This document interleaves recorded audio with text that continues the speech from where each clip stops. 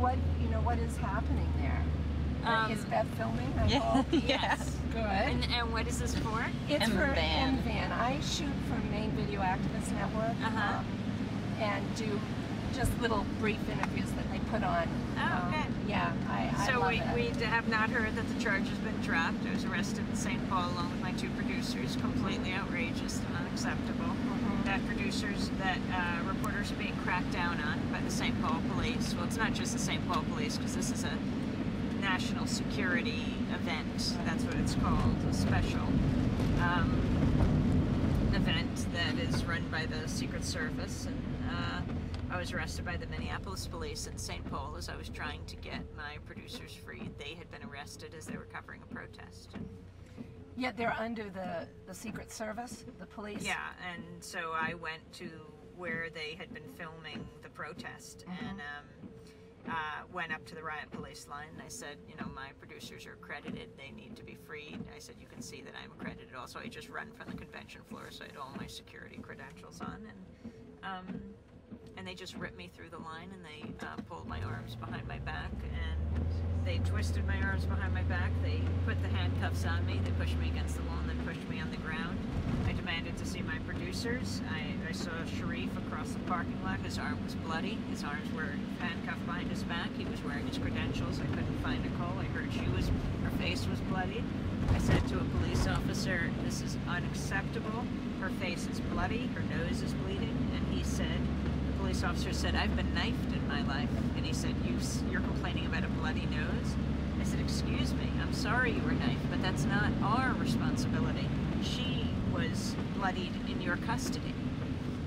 Anyway, I got to Sharif. We were both with our hands behind our back handcuffed, and I kept demanding that we should be freed as accredited journalists. And the Secret Service came over and ripped my credentials off my neck. And then we were brought off to jail. Lovely. I have some other questions for you as well. You've just come from both the Democratic and the Republican conventions. What was the atmosphere like? Was there a difference in atmosphere between the two conventions? There were riot police and fully outfitted at both the Democratic and Republican conventions. They didn't arrest as many people in Denver. There were over 100 people arrested. In St. Paul, there were over 800 people arrested.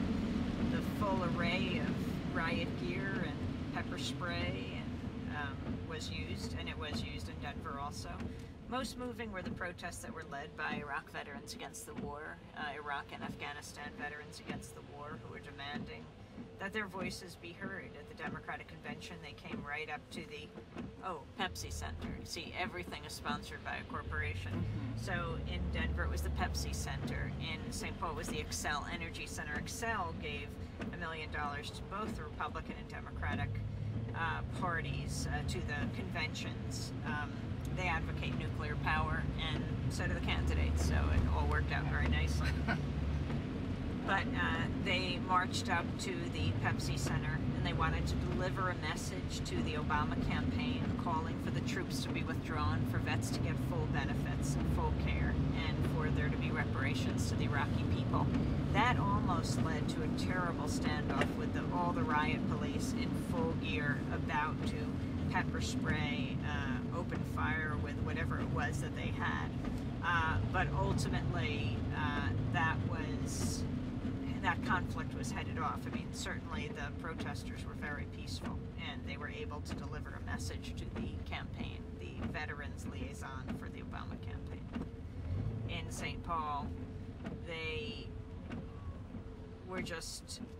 attacked many different protests. There was the poor people's protest, there was the immigrants' protest, there was the anti-war protest, and each day there was a different protest, or there would be multiple protests. But this was the first day I'm talking about getting arrested, and it was ridiculous. But before the first day of the convention on the weekend were the preemptive arrests, the preemptive raids, which were, we got a text at the airport when we just came in that they were raiding Eyewitness Video, which is well known. It's a New York group that documents police activity, particularly around the 2004 RNC, where 1,800 people were arrested. People were swept off the streets, held for 34, 48, 72, 100 some odd hours. It was against the law, illegal arrest. Hundreds of people had all their charges dropped afterwards.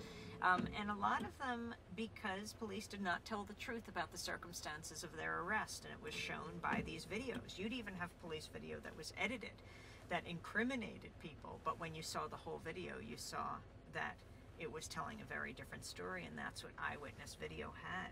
So they came to document the behavior of the police, and in a preemptive raid, their house was surrounded on Saturday. We were there.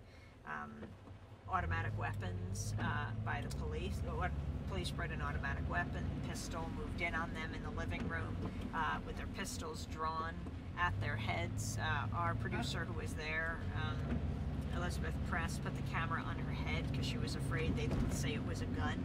And then they brought them out in the backyard, handcuffed them behind their backs, and no one could see what they were doing because the press was kept across the street in the front yard until this family next door was so enraged at what they saw through their window that they called all the press to go through their house and into their backyard, and that's when we were videoing everything that was happening. So, you know, preemptive raids are like Minority Report, Tom Cruise's film where you're arrested for pre-crimes. That's preemptive raids. And they're of great concern. And now a group of people, the RNC Welcoming Committee, have been jailed, and they face 7 years in prison for, well, they're the first people charged under the Minnesota version of the USA Patriot Act, which was passed in 2002. But, you know, we have to shed a light on what they want to keep dark for the rest of us. Because this is supposedly democracy in action.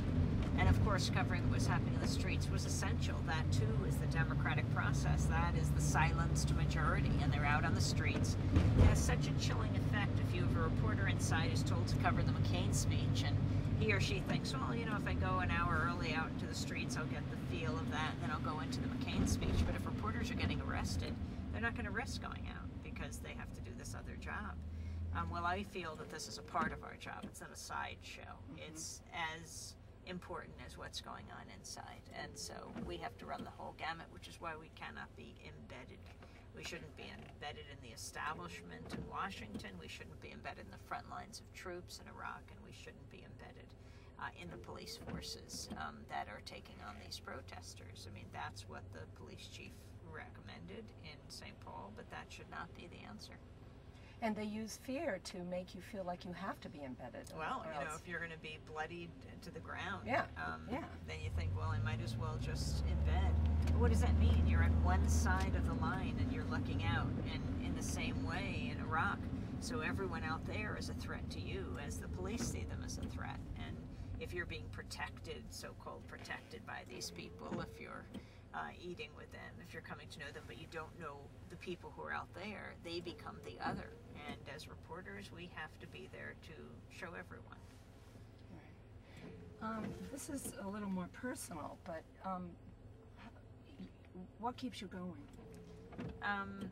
Seeing all the people who care so much, all the people who stand up to the madness, all the people who may not go looking for trouble, but when trouble comes to them, they stand up.